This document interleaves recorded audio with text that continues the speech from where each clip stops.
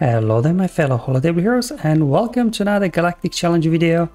Hopefully you had a relaxing weekend behind you because we do have a Gungan challenge again today, as it looks like for every Monday for the foreseeable future. Good news is it's probably one of the easiest Gungan challenges we had, well, at least for me personally, not having Gungans. I don't know about the Gungan feed, but at least the rest, because you remember all the challenges we had in the past where we had to use Gungans, they were really tough, even the non-Gungan feeds, whereas today, at least for me personally, I didn't have much troubles at all getting those done.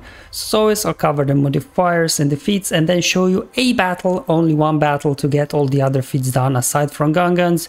Probably many ways to approach it. I'll just show you the team that I used and how it worked. There'll be a YouTube chapter below if you want to skip through. Otherwise, let's go ahead and review the modifiers for the Tatooine, the Dune Sandstorm.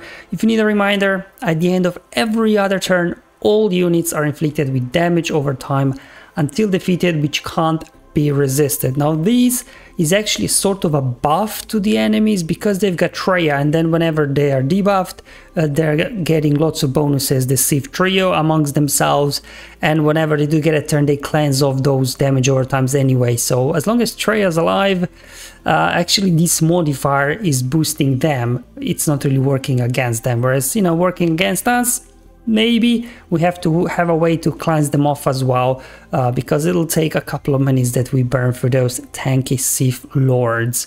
Now in terms of the modifier for the players, I have no idea what it does. I don't have Gungans, but just reading at it, as always, I'm gonna say the same thing.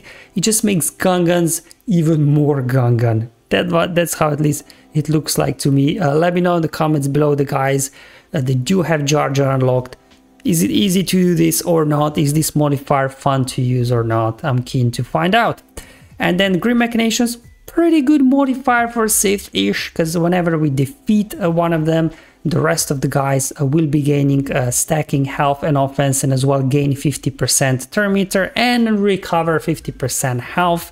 And then also whenever Sith, they do defeat someone, which it won't happen anyway, but if they would get Dark Ascension buff, which increases the damage they're dealing and decreases the damage they are receiving. So this is the modifiers, kind of straightforward. I guess the Dune Sandstorm is the only one we have to kind of work around it, but on that hopefully shouldn't be too difficult.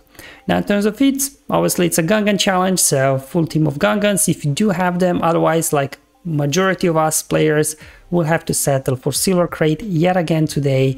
And then the remaining two feats are removing 400% turn meter from enemies, and then as well win the battle with no tanks in your squad.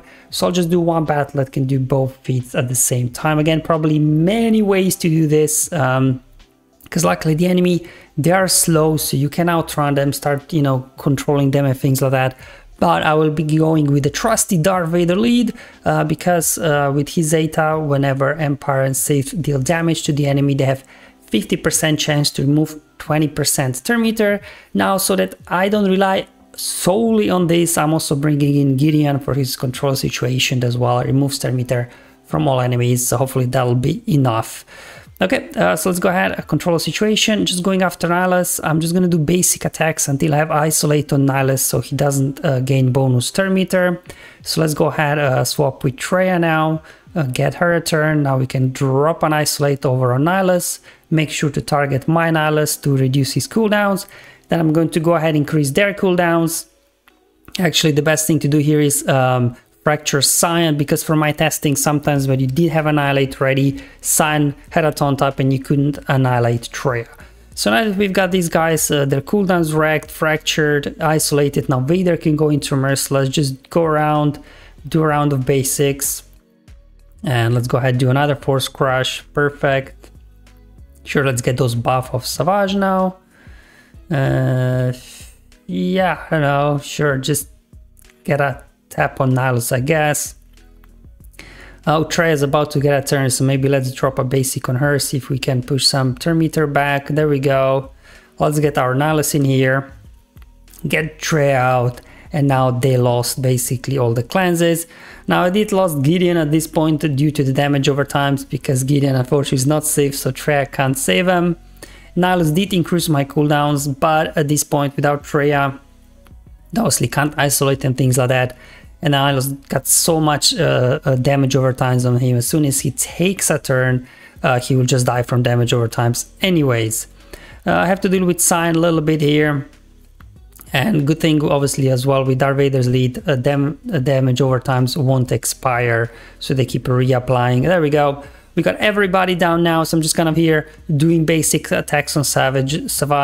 Just try to stall the battle a little bit longer, just to make sure I do get my 400% termeter removal, because I have no idea without a feed tracker where we're at. At some point I'm like, I'm sure I got enough termeter removal by now. Just pulled off Annihilate on Savage. Get him out of here, and this now completed for me, you know, all the feats except the Gungan ones on tier 10, which easily unlocked Silver Crate for me today. Again, many ways to do this, especially the no tanks feat or even the termeter removal feat. I've seen some people, you know, have even done it with Kylo Gideon or Leia with Old Ben and his mind tricks, and CLS as well thrown in there for removing termeter. I've seen some people doing Throne Lead with Imperial Troopers. So definitely many ways to approach this. I just kind of picked what I hope is kind of decently accessible to him for many of you out there. Thank you for watching. I'll see you on Friday's challenge. But until then, have fun, enjoy your life, and may the RNG be with you, my friends.